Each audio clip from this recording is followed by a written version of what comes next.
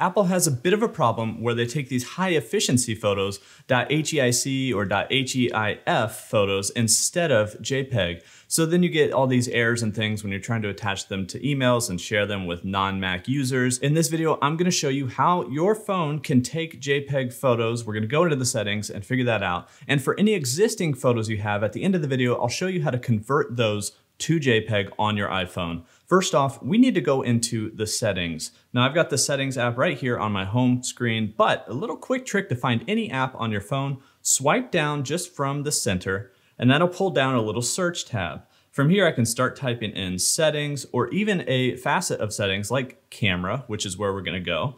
Once I go into settings and I scroll down from the top, just like this, I was already down here, but I'm gonna scroll down to camera. We're gonna go in there, and then there's lots of different settings here for both movie and photo taking. Now the very first one is formats.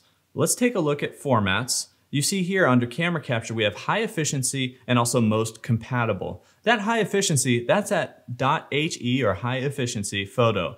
So here we're gonna switch it to most compatible. Now we're gonna be taking JPEG photos for any new photos on our phone.